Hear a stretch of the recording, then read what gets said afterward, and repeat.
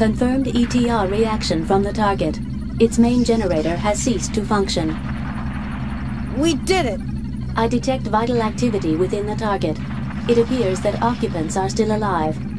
I am releasing the lock-on cursor. Target will be destroyed. Destroy it? Why? They can't fight anymore. Your question does not compute. Why not destroy it? Why should I kill when there's no reason to? I compute 17 clear reasons for such action. Most pressing is possibility of the target gaining access to another orbital frame and returning to battle at another time and place. Shut up! I refuse to destroy it. What's the point of attacking those who have no intention of attacking us? Do you wish me to state the reason? Don't bother! I have to conclude that your reaction is extremely illogical. Illogical actions by persons without sufficient capabilities make it very difficult to fulfill the mission. You mean I'm not good enough to do this, so I should just shut up and obey orders? That is the most sensible course. So you say. Target approaching limit of our range.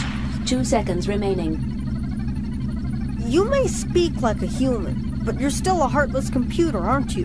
That is correct. What is the problem? Nothing. Forget it.